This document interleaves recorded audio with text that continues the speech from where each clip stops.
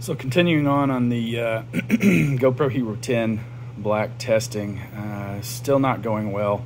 After a conversation with GoPro yesterday, they were wanting me to re-update the firmware. We haven't done that yet because honestly I don't think that's the issue. We'll do that eventually before we call it on this camera. But one thing that we did decide to do was to go back to one of our tried and true 64 gigabyte SanDisk Extreme Plus cards. And actually, we thought we were making progress today because we made it past the 20-minute point, and then I went to check on the torture chamber and saw that it was receiving an SD card error.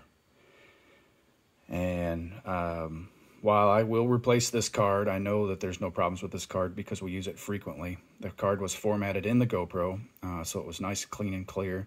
The other thing I noticed, we're not plugged in right now, but when we were, we noticed that we were not charging.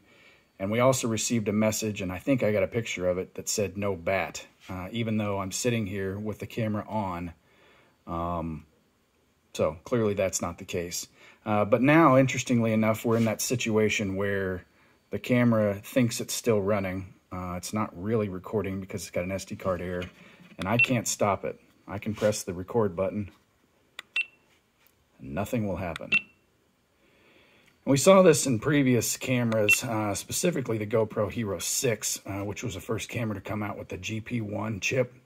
And it was just horrible, absolutely horrible, and never updated. But it would find itself in a situation where you couldn't shut the camera down, you couldn't stop it, it would lock up, you'd have to pull the battery. And so it's possible that's what we're going to have to do. The first thing I'm going to do is I'm going to reach over and hit this power button and press and hold it and see if that kills the camera.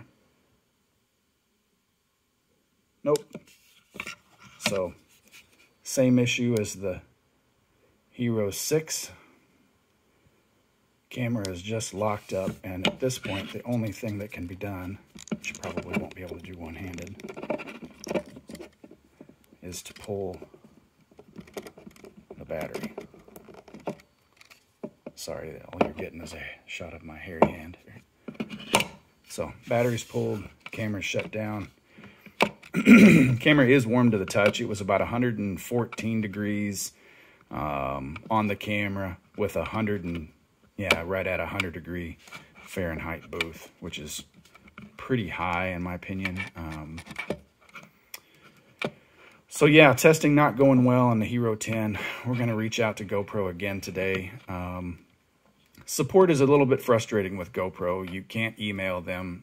You have to talk on the phone, which is somewhat of a painful process.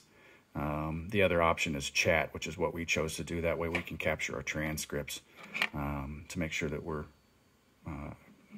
doing what they're saying, and also that we've got a record of what we've tried and what they've responded to. So we're going to reach out to GoPro again today.